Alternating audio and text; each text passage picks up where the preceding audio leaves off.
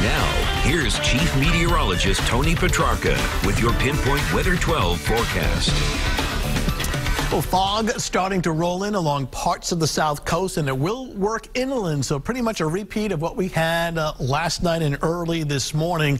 Take a look outside. Now, in Providence, in fact, really most areas away from the shoreline still holding on to warm, hazy sunshine. There's no fog in Providence yet, but you should get this several hours later. The transition is first along the coast, then eventually it works up Narragansett Bay into Providence and points beyond. So you look at Easton's Beach in Newport.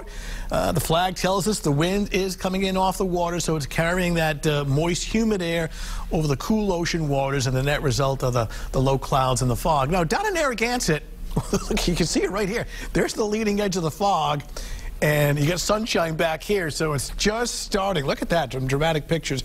Just starting to roll in off the ocean, so Narragansett will be getting socked in the next 30 minutes. So when we take a look at the visibility forecast, and you can see how it starts along the coastline, and then watch how the low clouds and fog spread north overnight and into early tomorrow morning. This is 7 a.m. And the trend is, as the sun comes up, it burns off from north to south. Now, inland areas should burn this off rather rapidly by later tomorrow morning, but during the afternoon, it may be more stubborn right along the immediate coastline.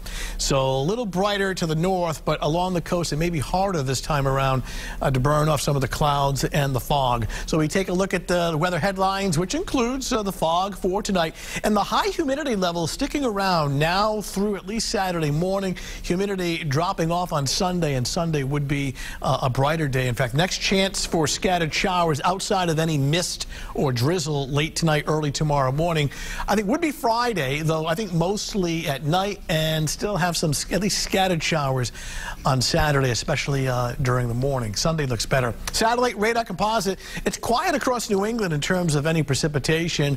Second tropical system of the season is formed. It was Bertha a little while ago, came on shore. It is now a tropical depression. Hurricane season doesn't officially start till June 1st, and already the second system.